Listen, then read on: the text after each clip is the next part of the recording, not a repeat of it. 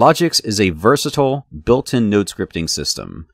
As its name implies, it allows you to apply logic and decision-making to your creations.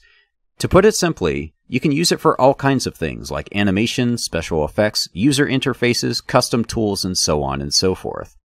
If you intend to make any kind of interactive experience here in Neos, this tool will be invaluable to helping you achieve that goal.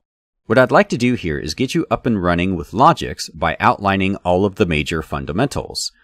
Please note that I am assuming that you know how to use the developer's tooltip in these videos, so if you don't know what that is, go watch my overview series on that first. Otherwise, when you're ready, step on up to the first video panel and we'll get started.